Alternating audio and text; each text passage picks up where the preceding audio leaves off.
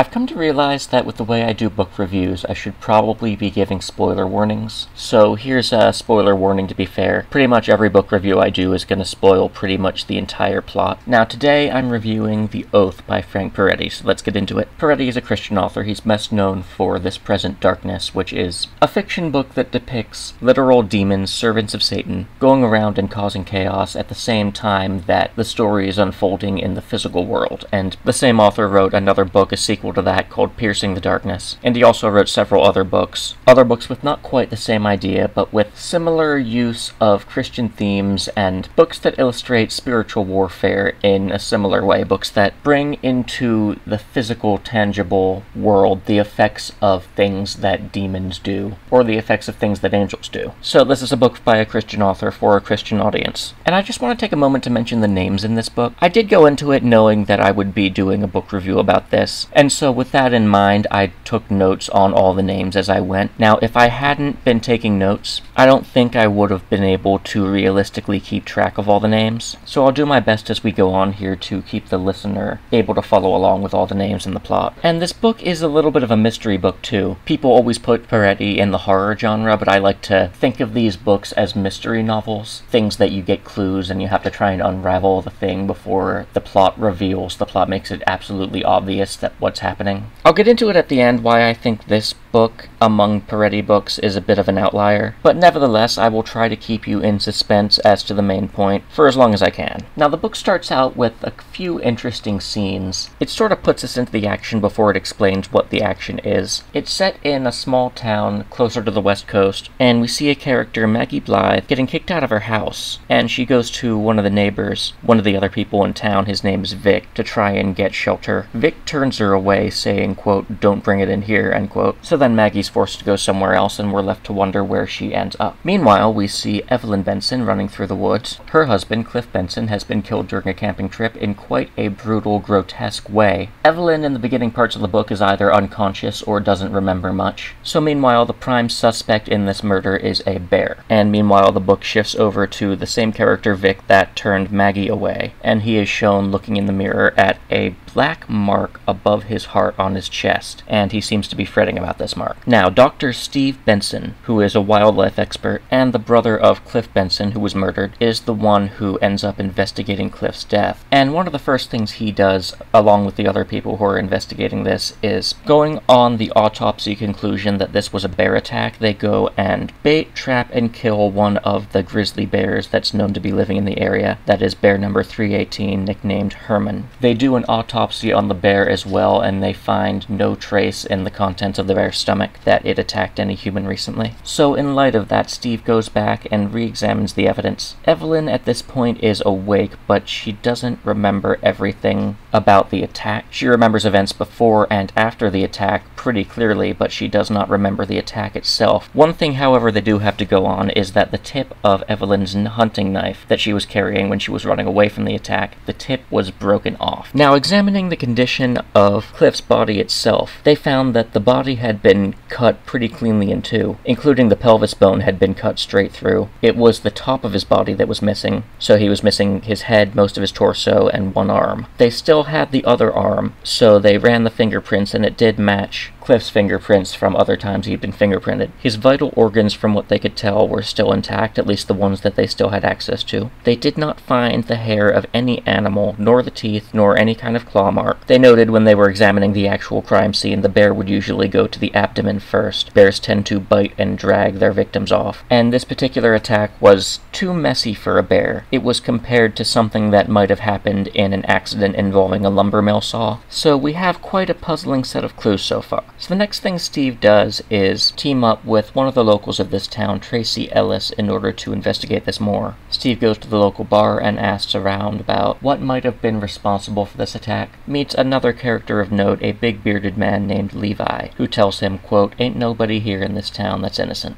end quote. Learns later from other characters, including Tracy, that Levi is considered the religious nut of the town. He's one who believes in Old Valley superstitions, but strangely though, he's the only one that seems willing to answer any questions. Steve ends up visiting Levi's home, and here's where we find something a little bit interesting. Maggie, the girl from the beginning who was kicked out of her house, did end up sheltering with Levi. Levi seems to have been the only one willing to take her in, and Steve, now being at Levi's house, has the unique opportunity of interviewing this character Maggie. Finds out that Maggie and Cliff Benson actually had an affair going on. They did plan to elope. Maggie planned to leave Harold, her husband. Cliff planned to leave Evelyn, his wife. And a quote from Maggie, quote, "Cliff got eaten alive, now the same will happen to me," end quote. A mysterious quote that's not really elaborated on quite yet. Levi tells Steve that Maggie's sins will follow her anywhere she goes. She won't be safe by just leaving town and running away to safety. She needs to confess her sins. So again, if you are the character of Steve, this might be pretty confusing so far. And it gets a little more confusing for the reader when we see in the next scene Maggie going out in the middle of the night with the black mark on her chest that's, at this point, it's oozing pus. This is the same kind of black mark that we've seen Vic to have. So she's out in the middle of the town, making noise, waking people up, waking up the neighbors, wakes up Harold, her husband, and tells Harold in front of the whole town about her affair with Cliff. Here's an exact quote, "I can do what I want, I can go where I want.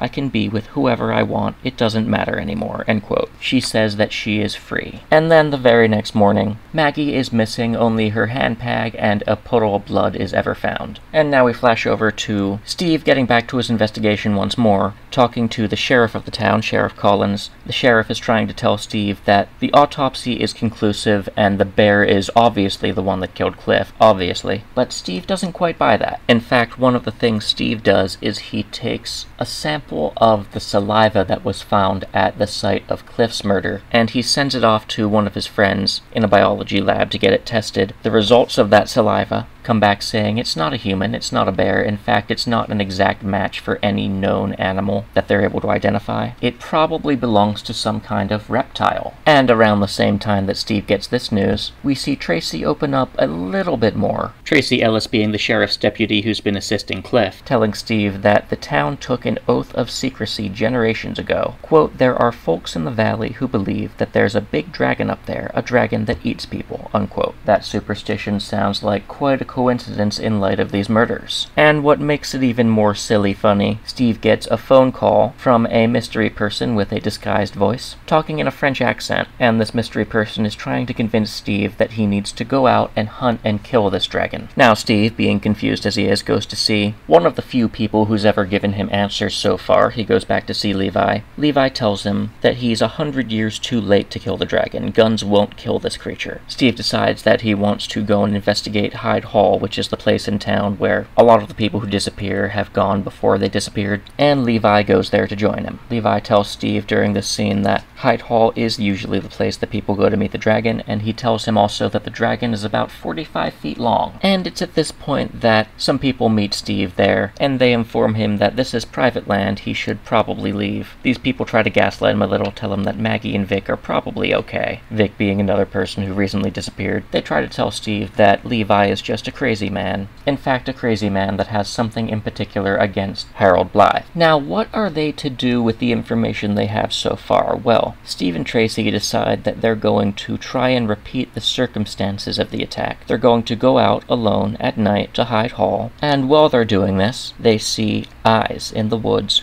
watching them. They see a big animal that starts flying towards them. They start shooting at it with shotguns, and then they follow the animal through the woods until they find the remains of a dead bear. And then Levi, guessing at least some of what's going on, follows them. Cut over to a quick cutscene. There's a character, Charlie Mack, who happens to have been the man with the fake French accent, and he seems to be having chest pain and a similar mark to what the other characters have gotten so far. Back over to Steve. Levi is showing Steve through the woods. Levi is showing Steve the tracks of the dragon itself. Levi is telling Steve that the dragon doesn't like being around him. Now Steve the next day goes to visit Charlie Mack, the character I mentioned who has a new mark, and Charlie is sort of panicking at this point because he knows he's marked. Charlie reveals that the Hyde family made a deal with the dragon years ago. Phil, Harold Blythe happening to be a descendant of this Hyde family. And next we see another character, Phil Garrett, who at this point also has that chest mark, and Phil happens to be talking to Harold Blythe about it. Harold advises Phil that the dragon needs to be appeased. Phil can make an offering to the dragon by killing one of the witnesses of the dragon's attacks. That would be none other than Evelyn Benson. If you're following along, Evelyn is the wife of Cliff Benson, the first one we've seen to get murdered. Throughout his time interviewing people in the town, he runs across a local preacher who says that Levi Cobb is disliked because he puts the dragon in religious terms. So people around town see that Steve is spending time with Levi, and they lump him into the same box. Guilt by association, basically. The preacher then briefly mentions a massacre that occurred in 1882, in which the Hyde clan had a conflict with another group of people over who would ultimately control the town, and the Hyde family, the ancestors of Harold Blythe, won that engagement, and the other clan got literally butchered. Now, if you remember a couple scenes back, Harold tells somebody that he needs to appease the dragon by killing Evelyn, and that way the black spot on his chest will disappear. Hopefully, maybe, we'll see. Well, that guy does attack Evelyn, fails to kill her, in fact, worse than that, for Harold at least. Through the attack, Evelyn starts getting flashbacks of what really happened during the dragon attack on her husband. She remembers that she stabbed the dragon and the knife tip broke off inside of the dragon. Steve then comes to talk to Evelyn and gets that information. Charlie Mack, meanwhile, the guy who was using the fake French accent, is attacked by the dragon and he dies. I realize this is feeling like I'm giving just a dry play-by-play of all the events in the book. I promise we're getting to the point. So we see a scene now where Harold Blythe discovers he himself has the mark of the beast. Tracy then talks to Harold and questions him about Phil Garrett attacking Evelyn Benson. Phil, the guy that tried to kill Evelyn, then calls Harold, and Harold tells him to come to the factory. Harold then calls Tracy to come and arrest Phil, because of course Phil attacked somebody, and Tracy is the sheriff's deputy. And Harold seems to think that by doing this, he himself will appease the dragon. Steve, meanwhile, is visiting a hermit up in the mountain named Jules, on the assumption that this hermit, living in the woods, has seen more of the dragon than anyone else in town. Jules, in fact, has seen the dragon. Jules can confirm the dragon does breathe fire. He knows approximately where the dragon lives, and he has an object that appears to be one of the scales from the dragon, and he demonstrates how the scale can change color and camouflage itself depending on its surroundings.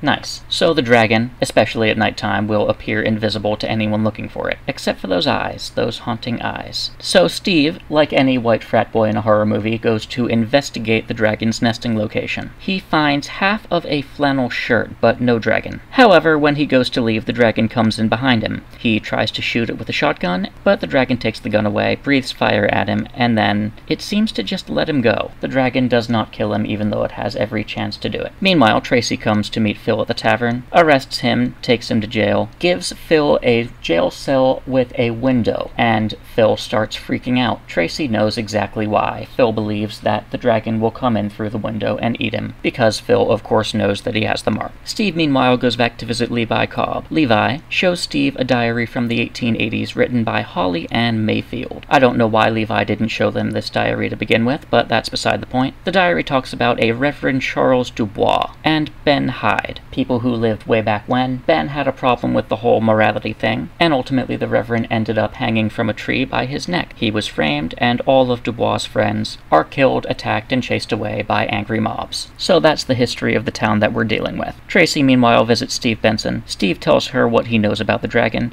and she takes him to her house for a, shower. They do the dirty. Despite knowing that Tracy is in a loveless marriage, Steve does the dirty with her. And the very next morning he wakes up with a mark, and he doesn't know what it is. Do the listeners know what it is? I think you might. Harold, meanwhile, is trying to think of a better offering for the dragon, because he realizes he's not in control of the dragon. He has lost control of the situation. Tracy the next morning goes to the sheriff's office and finds Phil dead in his cell. The sheriff actually attacks and tries to handcuff her. She fights back, however, and she ends up shooting the sheriff. But she did not shoot the deputy, because she was the deputy. Upon investigating the sheriff's body, she finds that the sheriff also had the mark of the dragon. I mean, who doesn't? Levi, meanwhile, talks to Steve again, and he notices Steve's new scar. And this is where Levi explains what we probably all at this point knew. The dragon is the physical manifestation of sin. And, direct quote, "The dragon isn't God's judgment for sin, the dragon is sin," unquote. Another quote, "Sin never works for anybody, they work for it,"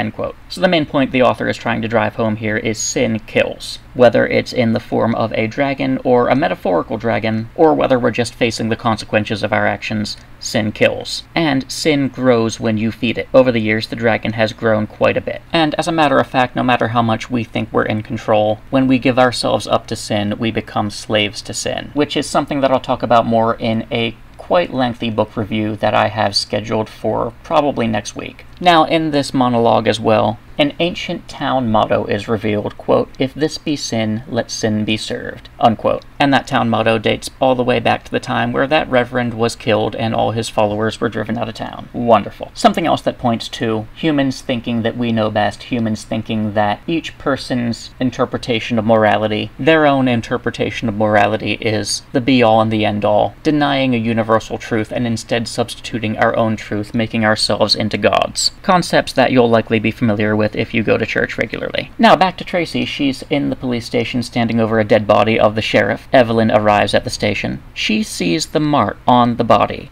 and she remembers that Cliff had the same mark, and Tracy has the mark now. Now back to Steve and Levi. Levi proposes a way to try and kill the dragon. The dragon is killing so many people all at once in such a short span of time, it has to be stopped. Levi proposes that they try to spear the dragon between its scales, and he notes that the dragon has only ever backed away from 2 people, Evelyn and Levi. They are both Christians. Levi says that the dragon fears Jesus Christ, and that the dragon saw Jesus Christ in the hearts of both Levi and Evelyn. And now Levi tells Steve about the marks and what they mean. We probably all know what they mean. The marks are the marks of sin. It's the marks of slavery that bind us to the dragon, to sin. And now we see a scene that gets a little bit interesting, gets more to the meat and potatoes of what I want to talk about in this book. Steve goes to the local bar to meet Harold. Harold, of course, tells Steve to ignore the dragon, mind his own business, introduces Steve to a guy named Doug, but then Harold shows Steve his scar, the mark that he got from the dragon, and here's a direct quote. Quote from Harold, "We all try to hide it at first. Who are we kidding? Why hide anything when we all have it? We are what we are, so we do what we do, and nobody needs to apologize. You get used to it," end quote. That's a really great illustration of what I think is one of the core points that the author is trying to get across, which is if you completely give yourself over to a state of sinfulness, if you resign yourself to it, if you tell yourself everyone does it, nothing to be ashamed of, if you tell yourself it's not a big deal, then that's when you're giving it the opportunity to grow more and eat up your life even more. Quote from Harold about Steve's brother, quote, "In the end, he didn't care either. Nobody does.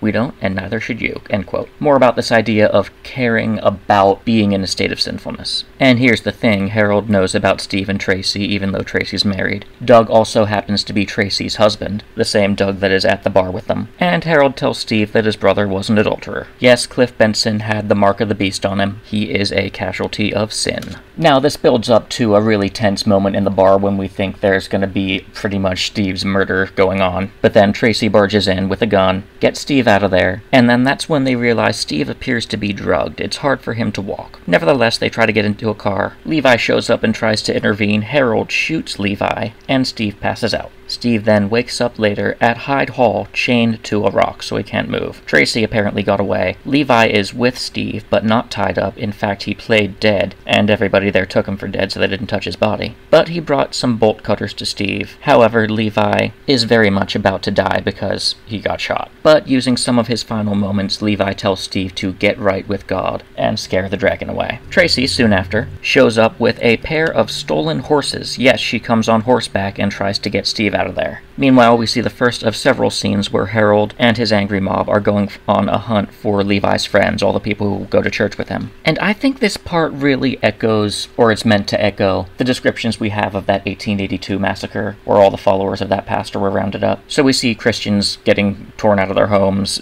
Christians fleeing town, calling each other, warning each other. And then we flash over to Steve and Tracy on horseback going to meet the dragon. And Tracy starts acting pretty weird. Steve realizes that she's no longer feeling any pain from her mark of the beast. She keeps talking about all the sex that she wants to have with Steve. And then the dragon flies in and takes Tracy. And that's when Steve has the important realization, direct quote, "Something happens when you get this mark. You get used to it, and you don't care anymore," end quote. And this is really the important pivotal moment that was my takeaway from the book, is you have to care about whether or not you're doing things wrong. You can't just resign yourself to it, you have to treat it like it's a big deal, because it is a big deal. Next, we see more scenes where Christians are getting taken out of their homes. We see that people are calling up the pastor of the local church, and the pastor is telling people to flee and get out of town. And then we see an odd scene. We see the angry mob showing up at the pastor's door. The pastor greets them, but then he opens up his shirt and shows them that he also has the mark of the beast, and he says, "I'll stay out of your way." And they leave.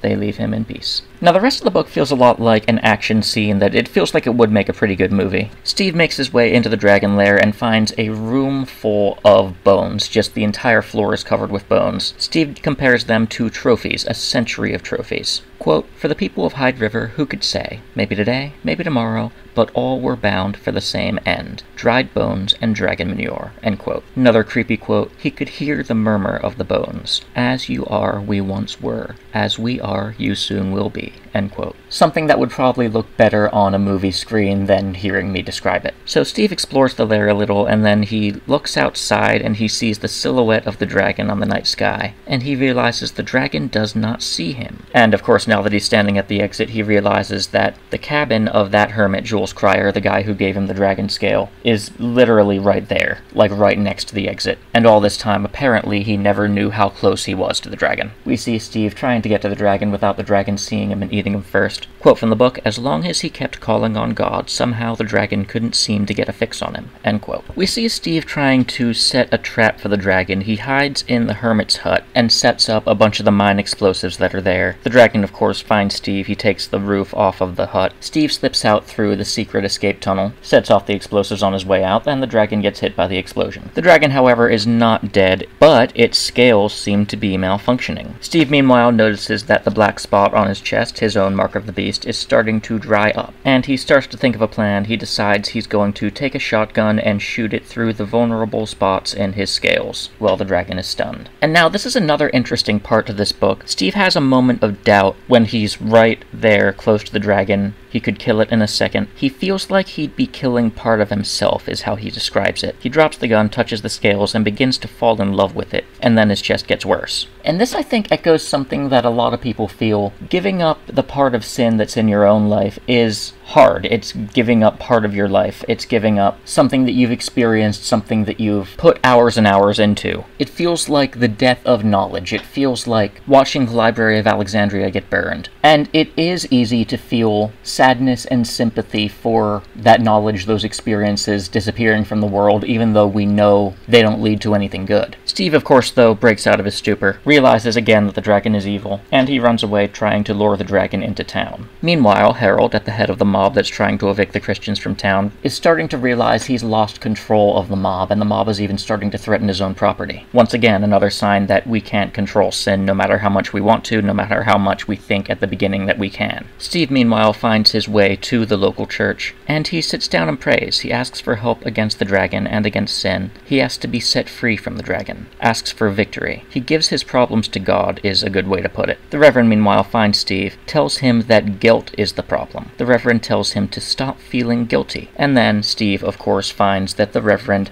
has his own black mark. Quote from what the priest tries to tell him, "You don't need forgiveness from God. You can change yourself. There's no right or wrong except what we make up for ourselves," unquote. That doesn't sound like the Bible. The dragon, of course, at the most pivotal moment, bursts into the church. Steve runs away. He goes to Levi's house and gets that spear that Levi made, finds that it has been welded to an extension ladder and mounted on the back of a truck. And I have to imagine, think back on, I think the movie is called Twister or something like that. It's about storm chasers trying to get this crate full of little data gathering robots into the eye of a hurricane. The image of this ladder spear truck just evokes images of something as crazy and wild as that. This book would make a good movie. Anyway, flashback over to Harold. He starts shooting to get the mob's attention. The mob learns that Steve is driving and the dragon is rampaging through the town. Harold gets the crowd moving. Steve, meanwhile, takes advice from the dead Levi, drives into the tunnel and plans to stab at the dragon while the dragon is inside the tunnel. He goes in and he finds that the dragon is at one end of the tunnel and the mob is at the other end. Steve realizes that he needs to feel the faith in Jesus so that the dragon will be scared to approach him. The dragon will back away from him. And he puts the truck in the perfect position. He calls on Jesus. The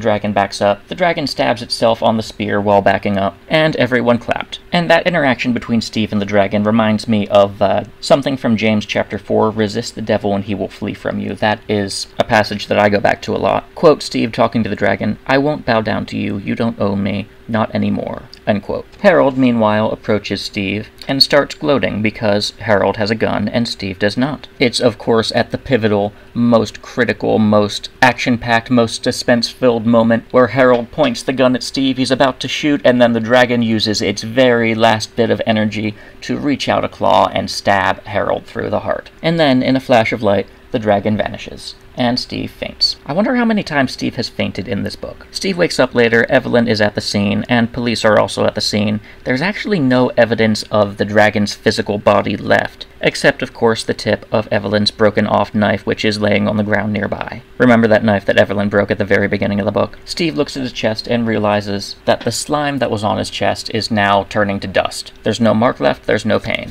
Now, as far as what I'd like to extract from this book, I think a lot of it, the big points at least, got talked about when I was going through the plot. That is, the consequences of sin are death. You have to care about sinning, care about being in a state of sin. Don't resign yourself to it. Don't get rid of your guilt. In fact, embrace your guilt and use it to motivate yourself to get out of that state of sin. It's a really simple message, but in reading this book, it had a bigger effect on me. And like I said earlier, I wouldn't have expected this to be a book that the author wrote so late in his career compared to the others, because the message is so much more simple, but the simplicity of the message, I don't think that takes away from the impact of it, at least on this one singular reader, me. And I actually looked up the dates for the other books that he wrote, the ones that I read so far at least. This Present Darkness was one of his earliest ones. That was 1986 when that was published. Piercing the Darkness is the sequel to This Present Darkness. That was 1989. The Oath, this book, was 1995, and then The Visitation, a book that had a lot more developed mystery element to it and a lot more moving parts to the plot, and explored the main character's entire life story much more thoroughly. That book was 1999. So yeah, I would say compared to those other three books, this one feels like a bit of a curveball, but I think I like it.